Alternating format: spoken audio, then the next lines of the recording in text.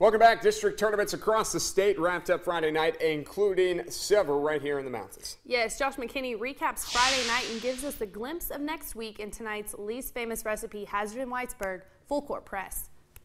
Now that the district championship games have been played, it is really win or go home for the 256 high school basketball teams still alive in the postseason.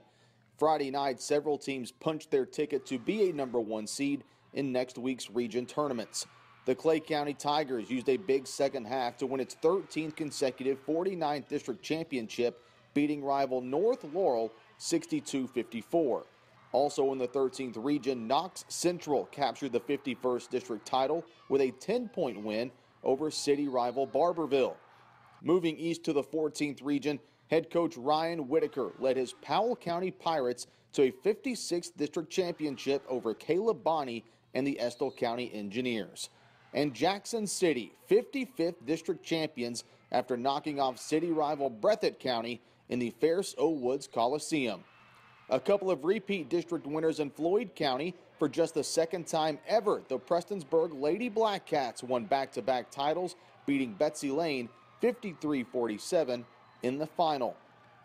And South Floyd improved to 7-1 all-time in district championship games, beating Allen Central for a second straight season, 68-58.